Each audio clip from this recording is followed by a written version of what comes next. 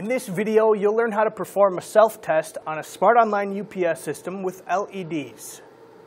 A self-test is a battery diagnostic procedure. This procedure can be performed on a UPS regardless of whether any equipment is plugged into it. In order to perform this procedure, your UPS should be in online mode. You'll know that your UPS is in online mode when these three LEDs are lit up: line, online, and load. With the UPS in online mode, press the On Test button and hold it for several seconds until you hear a beep. Then release the button during the beep, not before or after. The beep lasts about 3 seconds, so you should have plenty of time to release the button. Your UPS will go into battery test mode. All of the LEDs on the front panel will light up, and for about 10 seconds, the UPS will perform the self-test.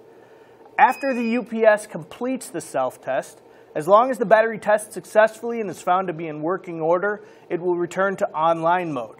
The line, online, and load LEDs will once again light up. If the battery does not test successfully, this replace battery LED will light up. If this occurs, please contact our customer support department because it may be an indication that it's time to replace your battery.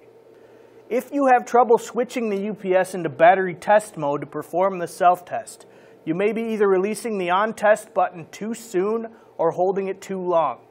Don't worry if it doesn't switch over right away. Just go back and press the button again. Thank you for your interest in Tripp Lite products.